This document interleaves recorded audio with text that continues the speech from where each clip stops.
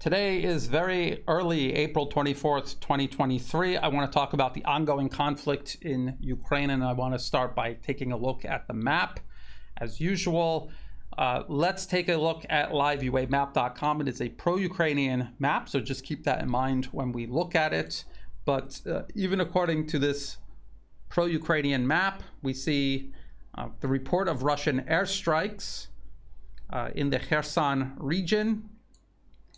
And we see continued fighting outside of Donetsk city in the Donbass and in the northern Donbass region, Bakhmut. We see the fighting continuing there. And we can see a very small percentage of the city is still held by Ukrainian forces. And even this pro-Ukrainian map admits that there are Russian forces fighting all along this area where Ukrainian forces are clinging to. We're waiting for Ukraine to launch its counteroffensive, its big spring counteroffensive. And we continuously hear how it will be somewhere in the south, Zaporozhye, cutting the land bridge between Crimea and the rest of Russia. But there's also the possibility that it could unfold in more than one place, or it can unfold in an entirely different place. We just don't know until it unfolds. One of these places could be in and around Bakhmut, a counteroffensive to push Russian forces out of Bakhmut. So we'll just have to wait and see. But as things stand right now, we can see Russia making steady gains in Bakhmut. The city is virtually under Russian control at the moment. What is the Western media saying about the fighting taking place in Ukraine right now as we wait for this Ukrainian spring offensive to unfold? What are they saying about the fighting? I have been talking about increasing Russian military aviation activity along the line of contact and the use of these glide bombs. And I explained how this is because Ukrainian air defenses are deteriorating.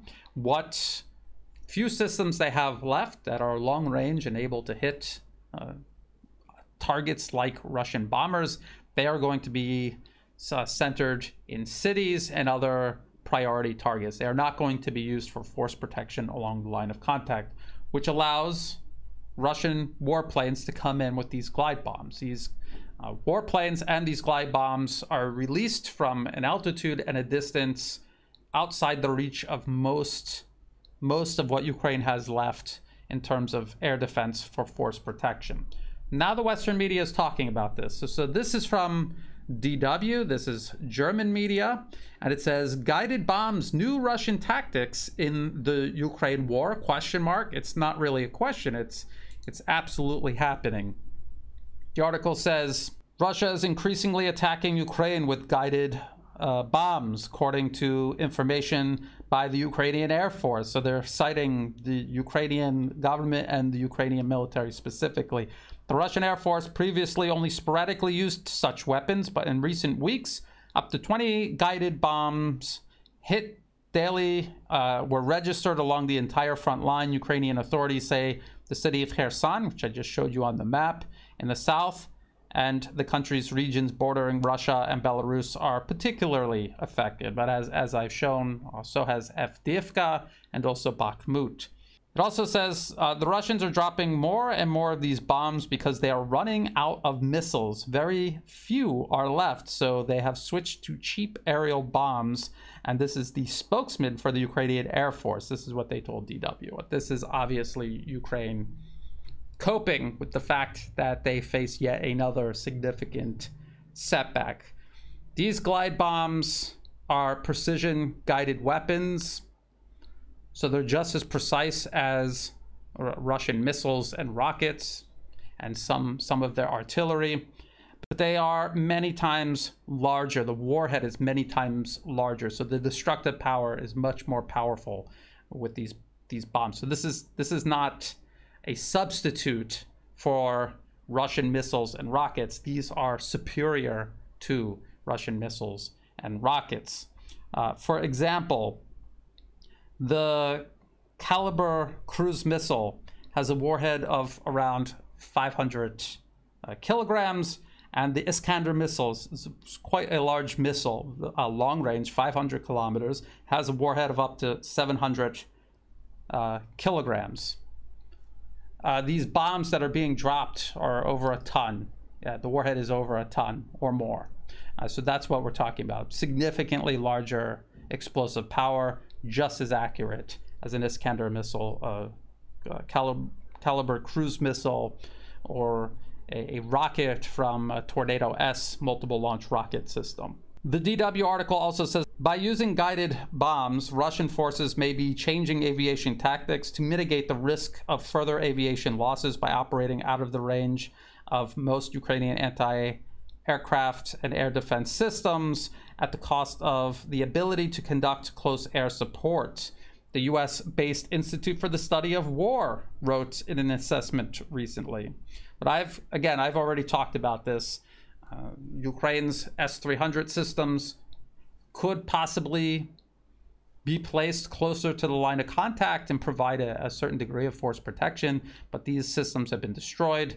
The interceptors that they use have been depleted, and what few systems they have left are protecting priority targets. They are not on the front line anymore. This is what has opened the window of opportunity for Russia to use this weapon system, which is actually more powerful than systems that they have been using up until now. So it is changing the game. We hear a lot about game-changing weapons that the West is supposedly supplying Ukraine, but in reality, this is how you change the game on the battlefield. Using military aviation, dropping precision-guided bombs that have a much larger destructive power than anything that has been used up until now. And then even the DW article admits, it says, for the most part in Ukraine, the Russian army uses bombs that are originally unguided and weigh 500, 1,000, or 1,500 kilograms, and they date back to Soviet times. The high explosive FAB type bombs are equipped with wings and a satellite control system, and upgrade to a high precision weapon. So this is contradicting what the Ukrainian Air Force official said, that these are just cheap substitutes for guided missiles and rockets. They are not. They are just as precise and even more powerful. The article also says Ukraine currently uses Soviet anti-aircraft missile systems in defense. Even if they can hardly stop aerial bombs, the anti-aircraft missile does not hit the object itself, but explodes next to it and pierces it with splinters. This usually doesn't work with a bomb. To destroy guided bombs, Ukraine needs modern air defense systems like the Patriot, recently arrived from the US, the Netherlands, and Germany, he argues. But there are not enough air defense systems to defend the entire front line and the borders with Russia and Belarus, experts say. They also argue it is risky to deploy them close to the front line. Russian troops will try to destroy the Patriot systems, even if just for propaganda purposes. So there's not enough of them. And even if you did have a few extra ones and you tried to put them along the line of contact, they would become priority targets for Russia. They would be destroyed, which is what has happened to Ukraine's S-300 systems. Those were also priority targets. And they have been targeted, and now they're gone. And that is what has opened the window of opportunity for Russia to begin using these glide bombs. And as they diminish Ukraine's air defense systems even further, that'll open the door for an even greater use of Russian military aviation. They talk about how Ukraine needs Western warplanes and how somehow that's going to be the way they're able to deal with these glide bombs. They can send their fighters up and intercept these Russian warplanes dropping these glide bombs. But in reality, that is not going to happen, because while Ukraine is out of air defense systems, Russia is not. They have a very large number of very capable air defense systems. They also have the majority of their military aviation still at their disposal. So they have air defense systems that will shoot down any Western warplane transferred to Ukraine. They also have warplanes that can intercept them. They also have cruise missiles that can hit them while they're on the ground before they even take off from whatever airfield they would be operating out of. So this is a non-solution to this problem. Now we're talking about this upcoming offensive, and we continue to see stories in the Western media about Ukraine and its preparations for the offensive, and also how Western nations are sponsoring Ukraine ahead of this offensive. We have articles like this from Ukrinform. Ramstein countries deliver over 230 tanks to Ukraine, Pentagon chief. It says now in just a few short months, the contact group, they're talking about this Ukraine contact group that meets every month in Ramstein, Germany. In just a few short months, the group has delivered more than 230 tanks and more than 1,550 armored vehicles and other equipment and munitions to support more than 9 new armored brigades, Austin said. They're talking about U.S. Secretary of Defense Lloyd Austin. But just to put that into perspective, 230 tanks, most of which are not actually Western main battle tanks. This is a point Alexander Mercouris of the Duran made very recently. Ukraine started out in February 2022 with over 1,000 main battle tanks of their own that they were familiar with, that they had ammunition for, that their maintenance crews were familiar with in terms of sustaining and repairing. Over 1,000, and now they're getting just something like 230 tanks. This is a fraction of what Ukraine started out with when Russia began its special military operation in February last year. A lot of the tanks that they're going to be getting are T-72s and their derivatives, different variations of the T-72. And just remember, the few Western main battle tanks that they are getting vary from extremely old, like the Leopard 1, to relatively newer systems like the Leopard 2. They use different ammunition, they have different optics, they have different engines. So you've got a small number of main battle tanks that Ukrainian crews are unfamiliar with, and you're also straining your logistics in the process. Here's another article talking about this contact group and the results from it. This is from Radio Free Europe, Radio Liberty, U.S. government-funded media. It says, U.S. military chiefs say increasing Ukraine's air defense capability, most urgent critical task. Well, we were just reading a little bit about that and how this lack of air defense has opened this opportunity for Russia to use its military aviation more widely and more effectively. This is what it says. It says, fortifying Ukraine's air defense capability was a major theme of a meeting on April 21st of dozens of countries that have supported Kiev in its fight against invading Russian forces and as it prepares to launch a spring counteroffensive. General Mark Milley, the chairman of the U.S. Joint Chiefs of Staff, told a news conference that beefing up Ukraine's air defense system was the critical military task right now, adding that the goal is to make sure that it has a robust and rigorous layered and high altitude to mid altitude to low altitude and from short range to mid range to long range. Well, that sounds great. What steps have they taken to do that? And the answer is nothing. Nothing at the meeting, and this will be in the video description below too, the link to this transcript from the Department of Defense. A press briefing after the contact group met, and they talk about air defenses, how important they are, how desperately needed they are, but they mention not even a single step in regards to finding and sending more systems to Ukraine. And I've talked about this at length. Russia, China, and their allies have invested heavily in air defense over the last several decades.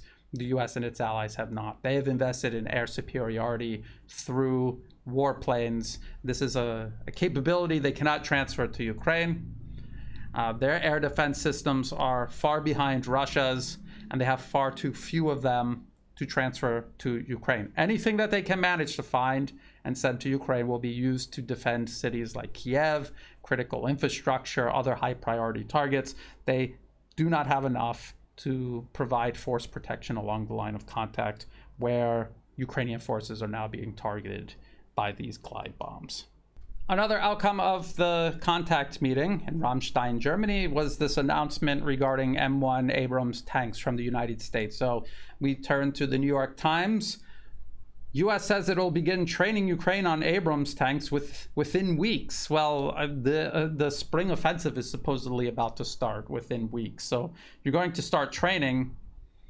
How long does the training take? Well, this is what the New York Times says. The 31 M1 Abrams tanks promised by Washington could reach Ukraine by fall, far sooner than expected, American officials say. Defense officials said that about 31 tanks were expected to arrive in Germany to kick off a training program for Ukrainian troops that is expected to take 10 weeks. The tanks could reach the battlefields in Ukraine by the fall, said the officials. So no earlier than the fall is what they actually mean. It could take much longer than that. And they spoke on a condition of anonymity to discuss security matters. Well, the problem is 10 weeks is not enough training to get Ukrainian forces ready to operate M1 Abrams tanks effectively on the battlefield. An entry-level tanker takes up to 6 months to learn their job. Then they go join a tank crew with other crew members who have more experience, and a tank commander that has at least several years of experience operating that specific kind of tank. And there's no way to create that type of tank crew for Ukraine in this conflict. It would take years to do, and they don't have years. So what they're going to do is accelerate the training, condense the training down to 10 weeks, and they'll be able to drive the tank, they'll be able to point the gun and shoot, but they're not going to be able to use it effectively on the battlefield. And this is what they're sending Ukrainians into battle with. This type of inadequate training.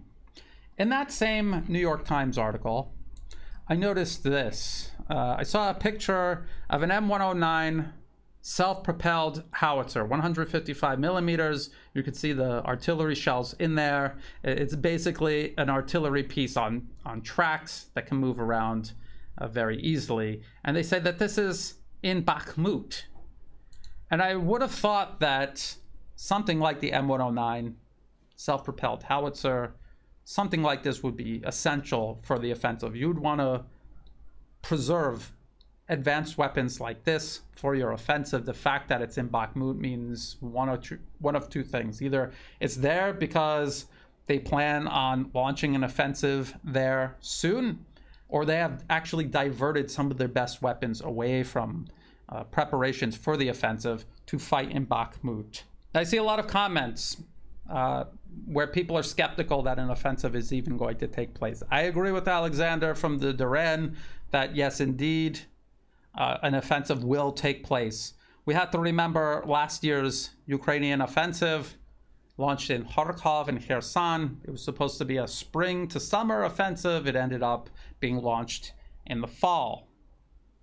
That's something to keep in mind. And I want to remind people about the nature of that fighting. In Kharkov, there were hardly any Russian troops there at all. And I'm going to share with you an article from the Western media about how even though there were hardly any Russian troops there, the Ukrainian forces still had a hard time pushing through that area, and they still suffered a lot of losses. Then Kherson was even worse. They suffered many more losses. There was no breakthrough, and the only reason Ukrainian forces reached Kherson city was because Russia made the decision to withdraw to the east bank of the Dnieper River. We are talking about, between Kharkov and Kherson, we're talking about anywhere between 7 to 11 brigades lost of men and machines, and a brigade at full strength is around 4,000 troops. That's a lot of losses for Ukraine. And we have articles where they talk about this. So you have articles like this from the Washington Post, and I've talked about this article many times. This is from September last year. Wounded Ukrainian soldiers reveal steep toll of Kherson offensive. And when you read this, they talk about how badly outgunned and outfought the Ukrainian forces were, how they were outmatched in every way by Russian forces. And around Kherson, Russia did not create the type of defenses, nor had they committed the number of troops that they have now committed along the line of contact. In the south, around Zaporozhye and Kherson, and also in the Donbas region. But even for the Kharkov offensive, we have this NPR article here. Ukraine's offensive in Kharkiv was hard and bitter, say soldiers who did the fighting. So we hear about this effortless sweep through, seizing all of this territory from Russian forces. We later find out that there were hardly any Russian forces there at all, but when you read articles like this, and the link will be in the video description below, you can see how much difficulty they had even pushing through an area relatively undefended by Russian forces. In the upcoming counteroffensive that Ukraine is almost certainly going to launch, if there is somewhere along the line of contact that is as undefended as Kharkov was last year, then yes, they're going to be able to punch through, and they're going to seize a significant amount of territory until they reach a location where there are a more significant presence of Russian soldiers. If they try to punch through defenses that are well prepared and well manned, then we're going to see fighting more like what we saw around Kherson.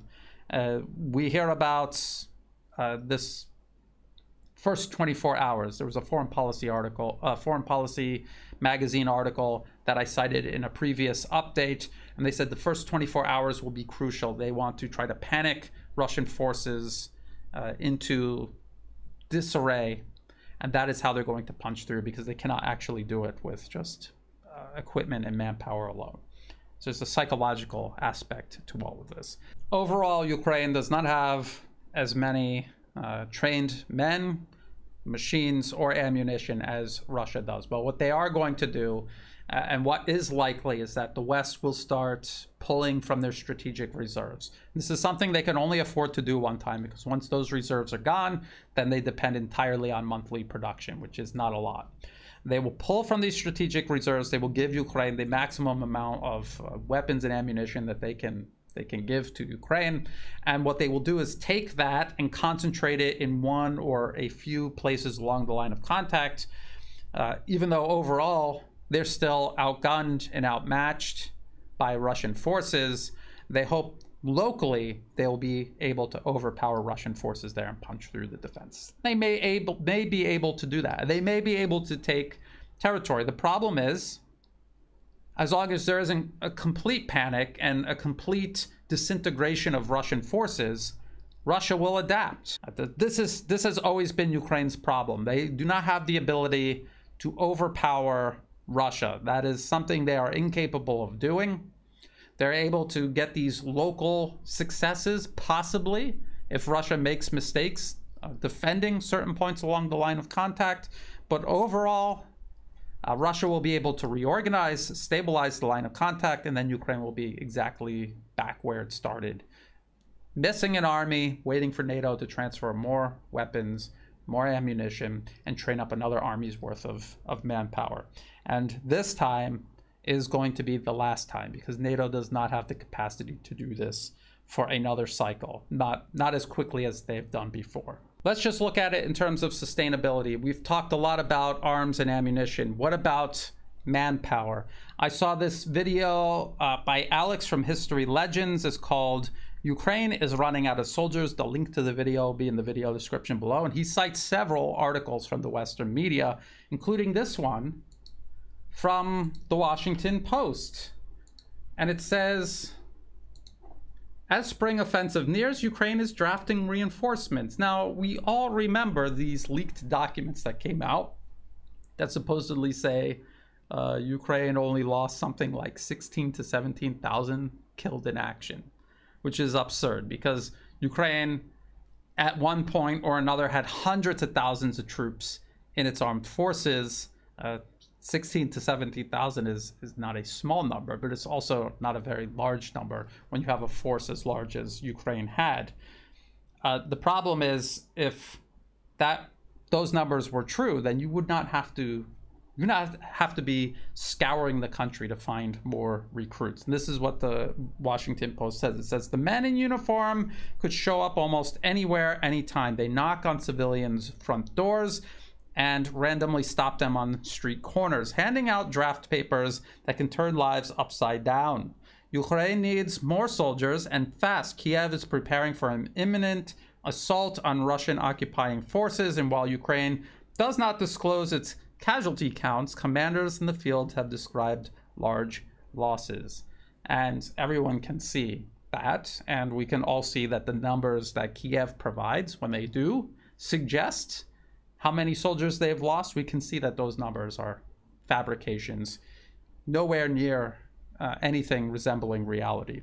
So they have a manpower problem in terms of quantity. They also have one in terms of quality, the training that they're receiving. These are crash courses. They're going to the UK. They're going to other countries in Europe. They're getting trained by the United States. They're getting courses that should take 5 to 6 months. They're getting this in 5 to 6 weeks. We just saw the tank training for the M1 Abrams, 10 weeks. It should be more than double that, just for an entry-level tanker. They're going to get half that amount of training, less than half of that amount of training. So they're running out of troops, and the few troops that they're able to scrape together are not getting the training that they actually need to survive on the battlefield. And then there's also the overall economic picture. And I'm not a financial or economic expert by any stretch of the imagination, but I saw this on Twitter.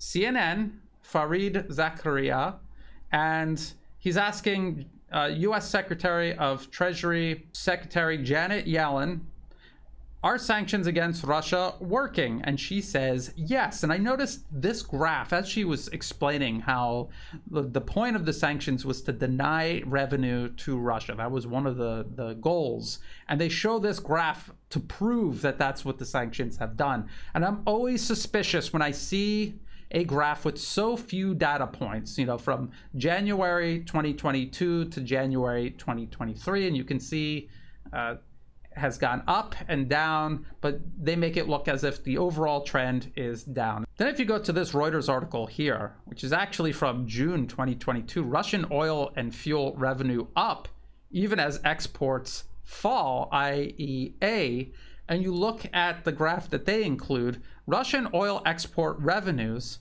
and it starts in January 2021 to January 2022, and you can see how low it was in 2021 and how it's been going higher and higher and higher. There are ups and downs along the whole way, but the overall trend is up.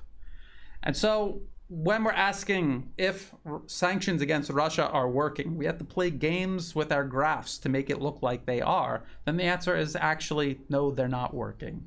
That is the actual answer there. They're not working, they haven't worked, and they don't look like they're going to be working anytime in the near future. When you add all of that up, it looks very bleak for Ukraine. I'm going to say again that people should not underestimate Ukraine's counteroffensive, the ability for Ukrainian forces to concentrate enough firepower on one or a couple of points along the line of contact and overwhelm Russian troops locally. That is a possibility. There could be a breakthrough. There could even be a significant amount of territory gained. But at the end of the offensive, they're going to be right back to where they started. Russia will conserve their fighting capacity. Ukraine will have exhausted theirs. And there's only a finite amount of support the West has been able to give Ukraine, and we can see that they're reaching their limits. Russia will be able to once again mitigate these short-term political losses that they surely will suffer if they lose any territory at all to Ukraine, but they have proven they have the ability to maintain this long-term strategic advantage overall. Only time will tell for certain. We'll have to keep an eye out for this offensive whenever it unfolds. Observe it carefully. Keep in mind that if you don't know the troop dispositions of Ukraine and Russia with certainty, then there's no way you can determine the outcome of any sort of offensive or defensive action. Just keep that in mind. We kind of have to wait and see it start to unfold at least before we could get a good idea of how it's unfolding and how it will continue to unfold. So we'll keep an eye on that. If you thought this video was useful, please like and share. Think about subscribing. Check the video description below for other places you can find and follow the work. In the video description below are also all of the links that I've referenced in this video, as well as for ways you can help support my work. I do not monetize my YouTube channel. If an ad pops up, feel free to skip it because it's not helping me out at all. If you do want to support my work, please do so through Buy Me a Coffee and Patreon. The links will be in the video description below. To everyone who has been helping out, whether it's through one-time donations, month-to-month donations, or even if you're just helping share my work with others, getting the word out there, I greatly appreciate all of that support. That is what makes this possible. So thank you again. And as always, thank you for watching.